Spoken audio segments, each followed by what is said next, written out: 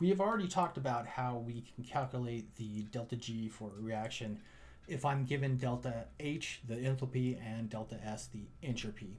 But sometimes it's kind of difficult to come up with these numbers. So it would be nice if we had a way of estimating the delta G of a reaction. And so we're going to be able to do that using the delta G of formation. So a formation reaction is a very specific reaction. We talked about it last semester. In reality, the reaction really doesn't mean that much. You just need to remember that delta G of formation is a constant for every molecule. It's something that I can go and look up. Remember, we're using the naught, so the naught means that we have standardized conditions like 25 degrees C. But the idea is for a given reaction, I usually can go and find these delta G of formations, and by using these delta G of formations, I can actually estimate what the delta G of a reaction. So we use this equation. It looks a lot scarier than it really is. This equation says that delta G of reaction is equal to the summation of the delta G of formation of my products times their stoichiometric coefficient minus the summation of the delta G of formation of my reactants times their stoichiometric coefficient. So one thing that is a little tricky is you got to watch out for this, that by convention, the delta G of formation for elements in their reference forms is 0. So sometimes they won't give you the delta G of formation for some species, and that can trip you up a little bit. So what do I mean by reference forms of the elements? So they are just kind of how you find the elements in nature. So I'll just give you a couple of them. There's, for every element there is a reference form.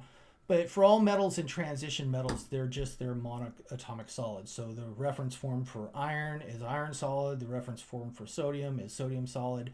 And some of the outliers here, for halogens, they are the diatomic, F2 gas, Cl gas, and Br liquid. And hydrogen is a gas, oxygen's a gas, nitrogen's gas, and then carbon is in the form of graphite. So if I have any of these species involved in my reaction, the delta G of formation is going to be 0. So the idea is any question asker is going to assume that you know that, so it's up to you to identify that. So that's one of the first things I check when I'm given a reaction. I say, are any of my species in their reference forms?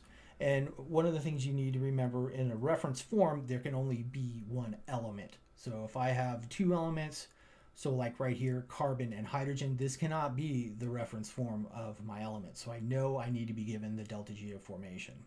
So that's something I check. I say, is any of my elements in their reference form? And another dead giveaway is they don't give you the delta G of formation for them because they assume that you know that it is 0.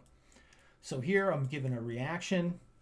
I'm given the delta G of formation for some of the species, but I got to remember oxygen is actually in its reference form, so the delta G of formation for oxygen is 0. So that's why they don't give you the delta G of formation here. Once I have this, I then say, what's the delta G of formation of my products? So I have CO2, so 394.9, that goes here. There's an implied 1 in the stoichiometry, so remember you got to multiply by the stoichiometry. I also have water. Water is a negative 237.1. That goes here. There's a stoichiometric 2, so that goes right here. I multiply the delta G of formation times the stoichiometric coefficient 2.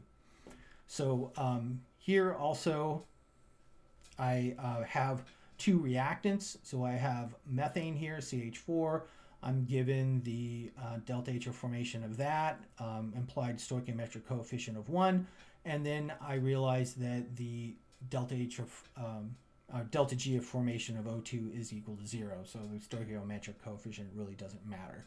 And so this is one of the main problems. I've actually had students ask me this, where they say, well, you haven't given me all the information to answer this question. And the answer is I do. It's up to you to realize that for O2, because it's in its reference form, it's going to be equal to 0. So when I multiply, when I do these calculations, I get my delta G of reaction as an estimate of negative 817.9 kilojoules per mole. So because we're putting delta G's in, all the units of my delta G of formations are kilojoules per mole. I get kilojoules per mole out. I have a negative sign on my delta G, so it means this reaction is spontaneous. So by using delta G of formations, and remember these are just constants, I can go and look these up for most elements. I can very quickly estimate what's going to be the delta G of the reaction itself and say, well, is it going to be spontaneous or non-spontaneous? So it's a very quick way of coming up with an estimate for the delta G reaction.